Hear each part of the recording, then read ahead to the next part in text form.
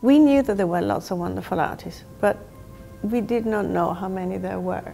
I think one of the greatest things about working in this exhibition has been not only getting to know all this wonderful art and being surprised and inspired by it, but also to meet all these wonderful women. I mean, for me, it has been completely transformative. And I think I understand the dimension of what they went through and what we will have to still continue to go through, because there is a lot to be done.